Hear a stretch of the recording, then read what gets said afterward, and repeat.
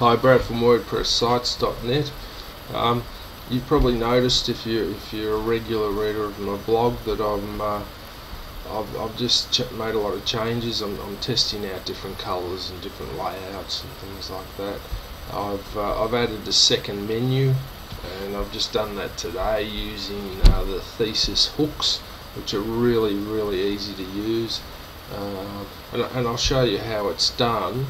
If you've got Thesis already, you may consider this, or you may be considering buying Thesis at some stage. I mean, most people start off with a free WordPress theme, and eventually do buy premium. I was the same, and I know most other people have done that. So just to add this second menu, I'll show you how it's done. You just log into the back end of WordPress. Here we are here, and under the Thesis section on the left here, you'll find the custom file editor. You need to go to PHP. We need to add some PHP script, so we'll click on there.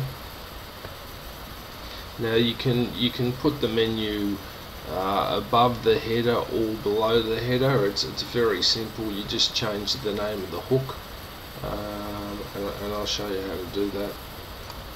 Okay, here we are in the PHP file editor in Thesis, and I've just added this bit of code here, function add a nav. I've changed the ID here. I've put a special ID in, and I've grabbed that from my existing menu, so you need to find out what that is. And Thesis hook, this case I wanted to put it before the header because I've got my existing menu after the header, or below the header, so I've put before header here, and that's all I've done. Is I've just added that piece of code, put in the menu ID and the position there, and saved it, and it's created the new menu for me. So I'll just show you the code, and here's the code here. So it's all there, and that's all you need to change is that ID number of your existing WordPress menu, and I'll show you how to get that in a minute. And just here where I've got whatever, you just decide on where you want it, before the header or after the header. So it's as simple as that. Paste that code into the Thesis PHP editor and save it, and you've got your second menu. You go into the back end again. You have to find out the ID of the menu, and to do that, you create your you go to your existing WordPress menu. And then you hover over the delete menu button. You don't click it, but you just hover over that, and that'll tell you the ID number of your existing WordPress menu. So you need to find that out. I'll show you another way to do that. This is just an illustration.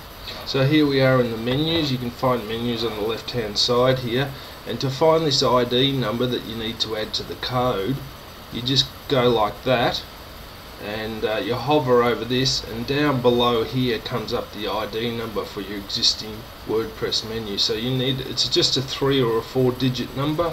So you hover over there, and you can't see it because it's just out of screen, but you just take that little number, which is just down here, and you put that into the code.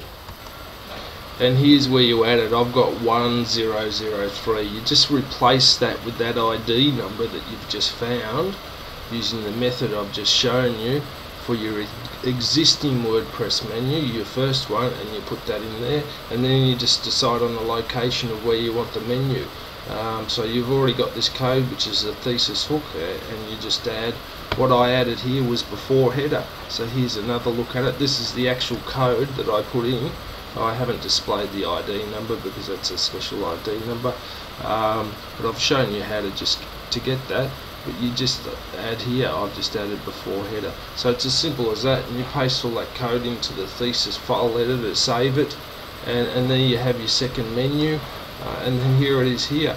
I've got a little bit of a gap here and here, so I'll have to fix that up with a little bit of CSS code and make sure that's flush, and then it'll look really nice. But I'm not quite sure if I'm going to keep these colours. They're a bit different, and I'm just playing around with that at the moment. Just before I go, if you're looking for hosting, if you're thinking about starting the site or your hosting renewals up, try WordPress hosting sale for HostGator.